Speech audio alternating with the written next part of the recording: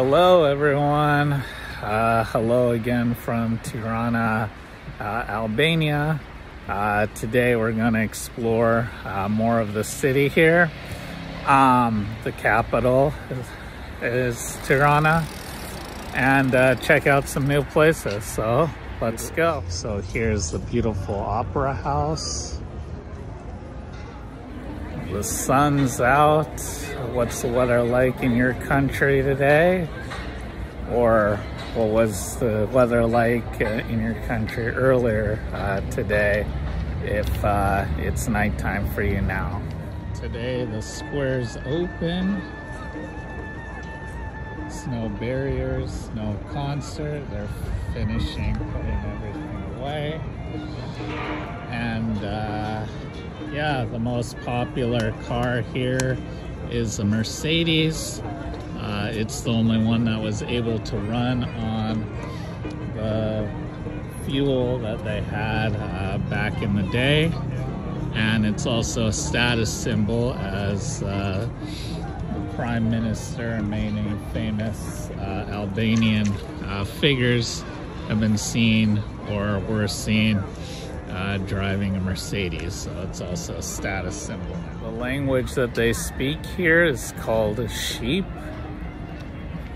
The language that they speak here is called sheep, and they're called, the people here are called Shekhtars, which means like an eagle. It's called The Cloud, modern art that was designed by a Japanese artist that has been here for 6 years.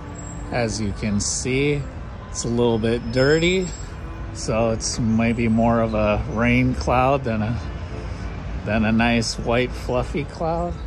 Is anyone a fan of modern art? If so, what kind of modern art? From what artist or artists? So Albania's first Western products were Coca-Cola, maybe because of the colors, I don't know, as well as bananas. Can't grow bananas here, and so everyone went crazy for bananas when they arrived in 1991, which is 30 years ago. Some cool stuff. Who likes bananas, and who likes drinking Coca-Cola, or maybe a variant of Coca-Cola, Coke Zero, or Diet Coke? We have traditional clothing that a woman wears here in Albania. What does some traditional clothing look like in your country? So here are a lot of different bars and cafes. It's a little walking path. This is part of the Berlin Wall. Has anyone been to Berlin? A fun fact about Albanian's Prime Minister by profession, he's a painter. Bet you didn't know that. I for sure didn't.